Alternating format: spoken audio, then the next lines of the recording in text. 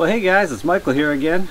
In the last video you guys probably saw I introduced you to a new project I had, the TRX 300 Honda Quad 4x4. And it's definitely been an awesome machine having it around here. But I want to talk a little bit about this video, and really it's that time of year again, firewood season. So been hauling some firewood, and I was just going to show you guys the usefulness of the quad truck again and kind of how these two machines differ. Just because I have this doesn't mean I've given up on the quad truck by any means. Matter of fact, this is kind of my go-to still almost all the time. Yes, I could get a trailer for this thing, but I got tight woods around here, and turning a trailer around in tight woods is not easy. This thing can back around. It steers sharper than this thing. This thing scrubs and pushes a lot more when you try to steer in tight trails, and this thing just steers more effortlessly. So like I said, this is kind of my go-to whenever I need to haul almost anything.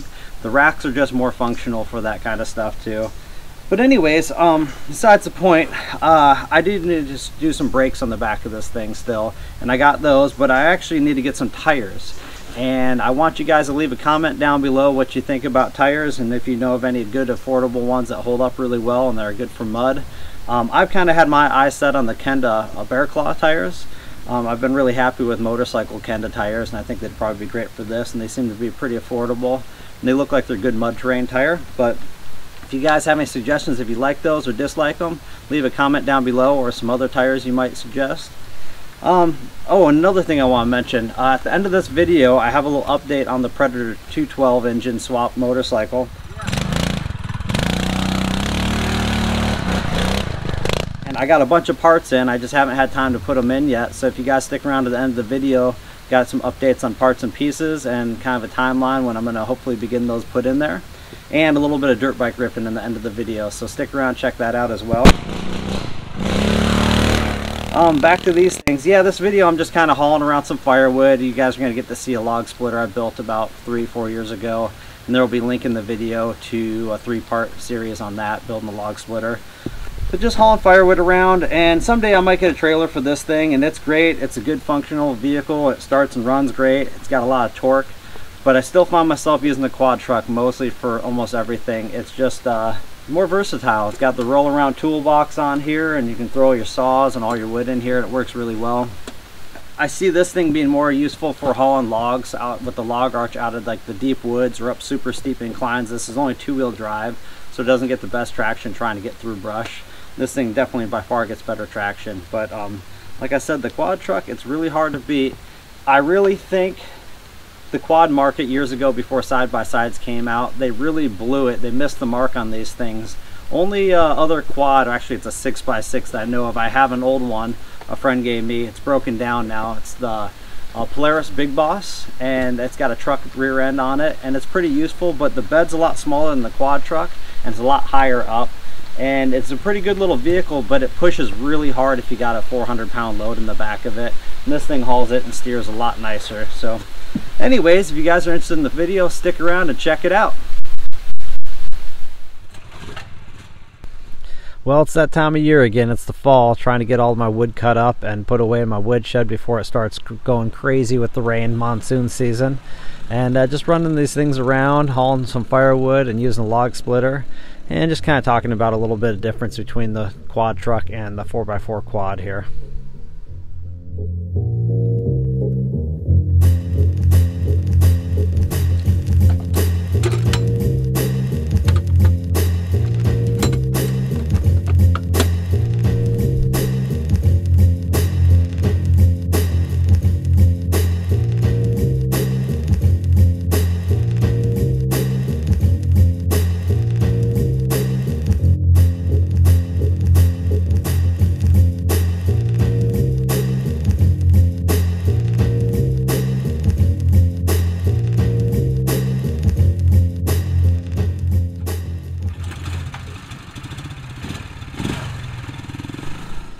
Well, as you can see, that little 6.5 horsepower motor has its work cut out for it.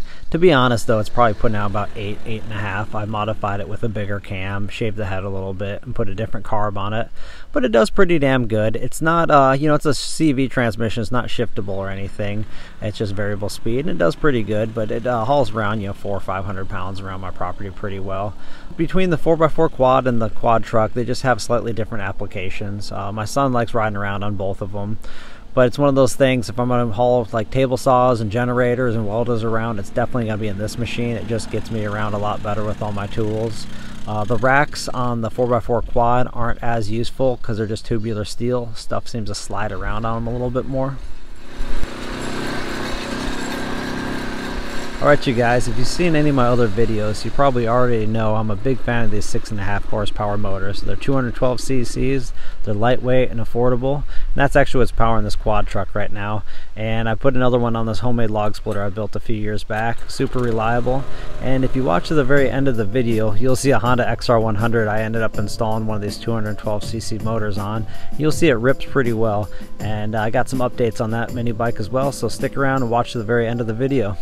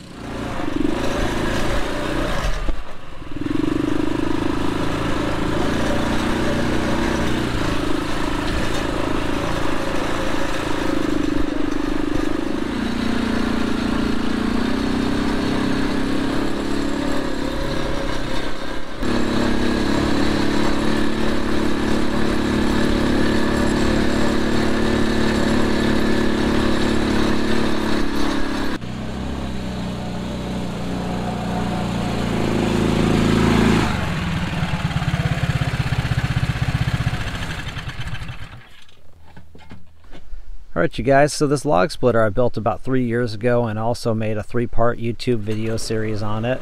So click on that link if you're interested in checking that out. It might be helpful for you, even if you don't build your log splitter exactly the way I built mine. It's one of those things I had to do a lot of research on pumps and valves and fittings, and I kind of give some information where to find some of those parts and pieces for good prices. And I had to do all the research on that, so I figured I'd share the video and help anyone else out that might be building a log splitter. You could find some useful information in there.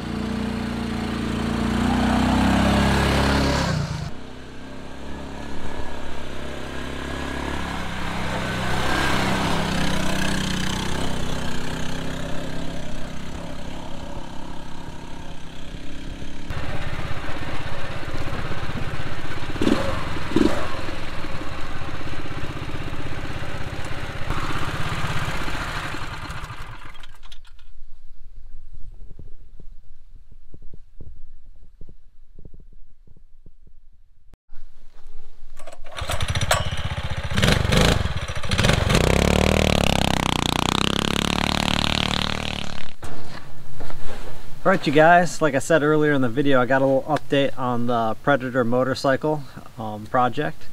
Anyways, I got a box of parts here, and I just gotta get some time to put them in. So hopefully in the next few weeks I can get some time and install them.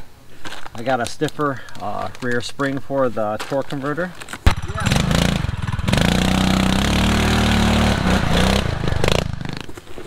Got some nice parts in here. It's been a little while since I got these and haven't looked them over too much.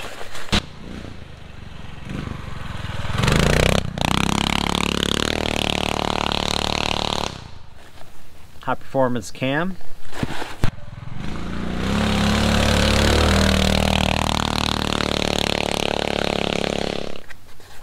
A very nice looking billet connecting rod with bearings as well.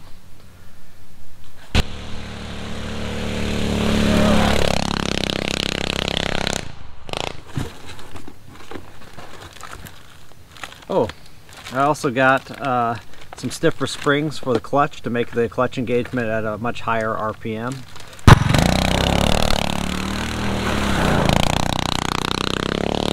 And some stiffer springs for the valves.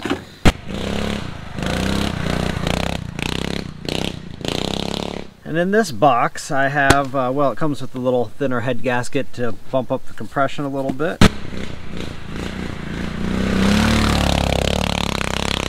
This is a pretty damn nice looking part here, because I had a lot of people concerned about the flywheel.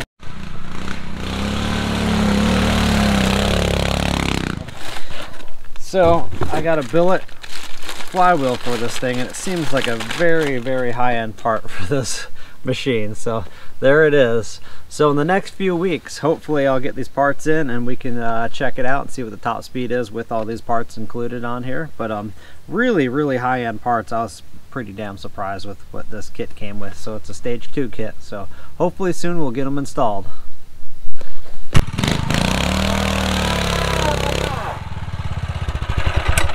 Alright you guys, thanks for checking out the video. If you like it, hit like and subscribe. Until next time, take care.